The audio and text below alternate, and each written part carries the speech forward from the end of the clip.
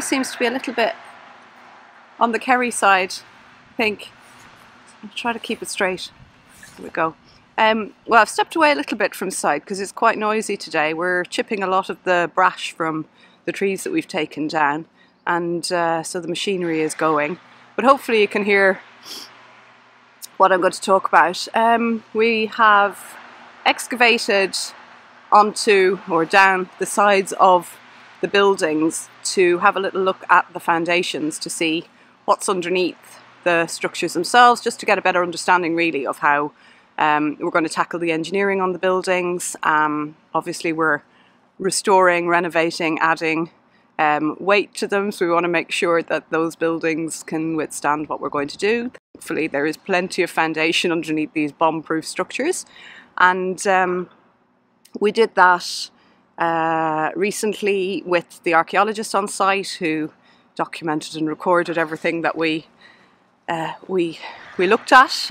They're still open as trenches, so the engineer can look at them and make some decisions around the structure that we need to do, or you know, whether we need to do any additional structure. They're quite deep, the foundations. They've got interesting form to them, not really what you'd see nowadays as a foundation, and that's really, really interesting in itself. So going to do a little tour around and have a look at the different foundation types. Hopefully you can hear me with all the noise in the background. Yeah, interesting part of this whole process, especially working with existing buildings, is that you've got to understand fully the you know, what's not just above ground but also what's underground. So hopefully you'll enjoy this little video about foundations. Get geeky with us.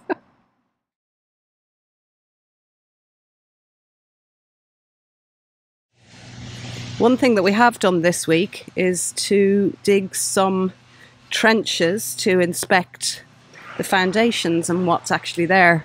We had to have the archaeological guys on site to watch the dig, obviously.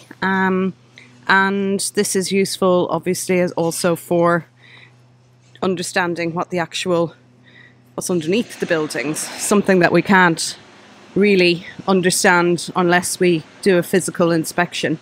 And this helps us to engineer the proposed structure and to make sure that anything that we're doing to the existing building will be suitable. And, you know, if we need any additional foundations or underpinning, that we can ascertain that as well while at early stages, so we can cost all of that in. So you can see here underneath the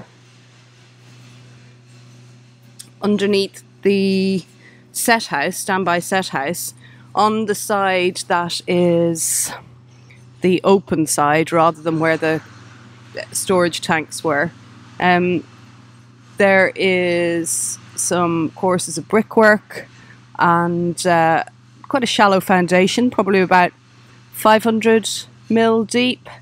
There is a little bit of cracking in this side, but we've kind of ascertained that underneath the main part of the set house, which is the taller part, there's quite a significant foundation, and you can see that over here. There's a bit of noise in the background from the chipper. It's been heavily used at the moment, and so over here you can see, well, you can see a big pile of spoil actually from the dig, and a lot of the local stone from the quarry, we reckon, was spread all over this site. So that's what this big pile of the lighter colour stone is. But you can see here like a really significant foundation underneath the larger, taller part of the set house.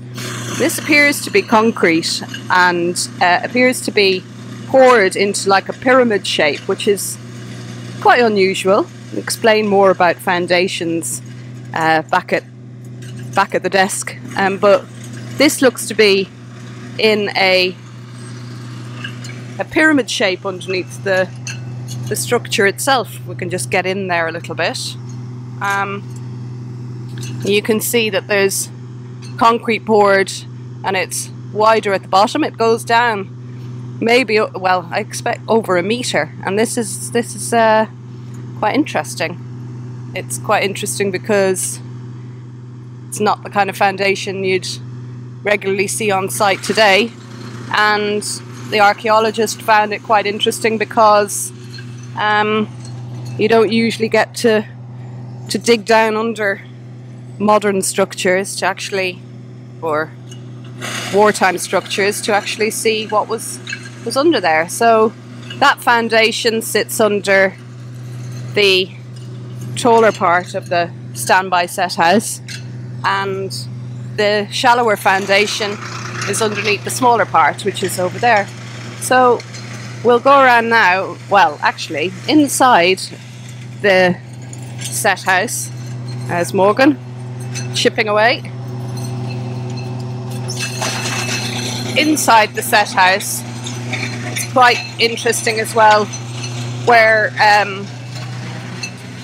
the area that the tanks would have been stored is.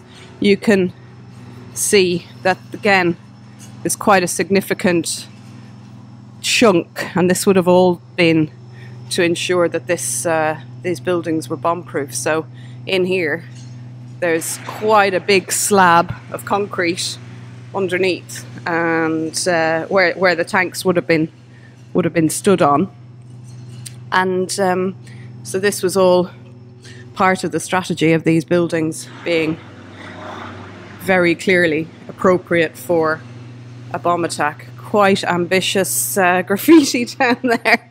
Somebody spent some time getting into that little trench area, which seems a bit pointless, but there you go. That's the inside of the concrete slab of the set house, and out here there is some more concrete slabs and areas that again are lesser in terms of structure.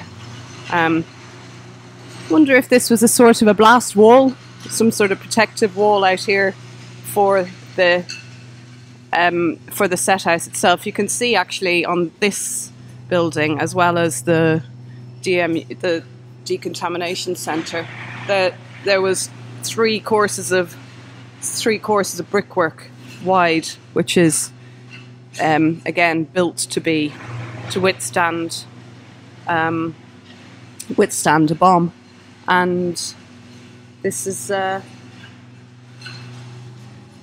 going to be Mum's house, basically. So we'll talk more about how the whole thing is proposed to be converted in another video, but just thought it was quite interesting to talk through the different foundation types that are on these buildings.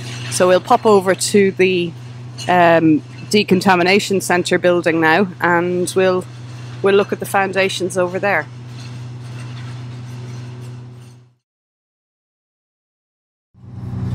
So over here we've got the Decontamination building, and again we've dug out the foundations on this so that we can understand what we need to do in terms of any reinforcement, underpinning, but also calculating the overall loading of the proposed structure on these buildings. Again, the archaeologist was on site overseeing the dig and documenting it all, which is great, so that we have a good record of what's here, not just for engineering purposes but also for archaeological and historic records. And down here again we have a really deep foundation that appears to be very similar to the foundation on the set house, quite triangular, coming out pyramidally underneath, cast in concrete. But you can also see how far down the render actually came, and then followed down by the engineering brick down onto the foundation. So we expect that they actually excavated the whole site out and then backfilled. So somehow we need to investigate a little bit more about how they actually formed these pyramidal foundations underneath the bomb-proof buildings. But what's interesting is how the the render went further down than the ground line, but then obviously we've got engineering brick underneath, and hence why where the trees have grown at the sides of the buildings, they haven't actually knocked it over, because the foundation actually stopped it growing, stopped the roots growing into the foundations, diverted them away. So when you see these clumps of trees that are around, and some quite significant ones, we reckon about 70 years old after counting the rings, but they've not shifted this building at all. Neither building actually, they've not budged it, so that's pretty cool. Another little trench here, you can see a lot more of that spoil from the quarry that seems to be used as some kind of hardcore, and again real deep, nice little trench here. This one's I think even deeper than the other two, and really significant pyramid form on this foundation going right down into the ground. I don't know if you can see it and appreciate fully how deep it is, but we reckon this one's over 1.5 meters deep. The site slopes as well, so the site goes from back there overall. As you move down the building, it slopes down, and you've got much higher end because the land drops away, and this might have something to do with the different levels of the foundation, but we think that well, if it had something to do with it, then that end up there would have been deeper than this, but it seems that this end again seems to be deeper, although there is a change in level in the building, come to think of it. The this end over here, where there used to be two chimneys, well, a snorkel pulling air into the decontamination centre, and on the other side a chimney, and there is different levels, so that might have something to do with the different levels of the foundation as well. But again, pretty significant levels of quarry spoil dug up.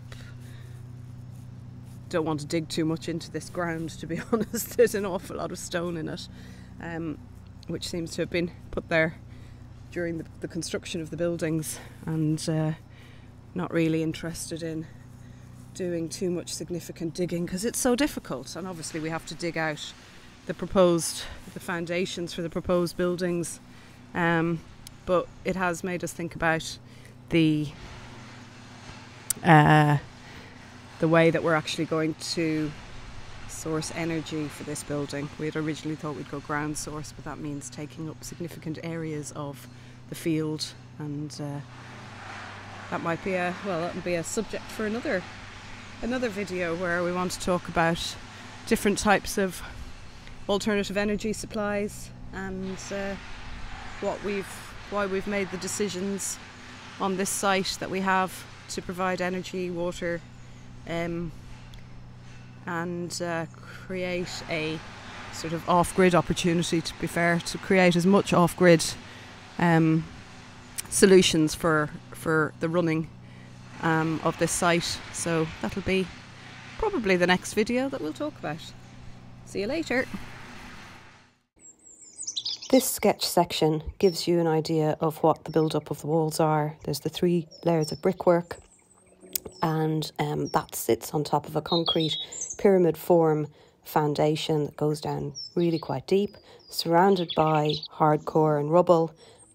Internally we've got the concrete slab. Externally at the moment we have soil, earth that's been built up over years.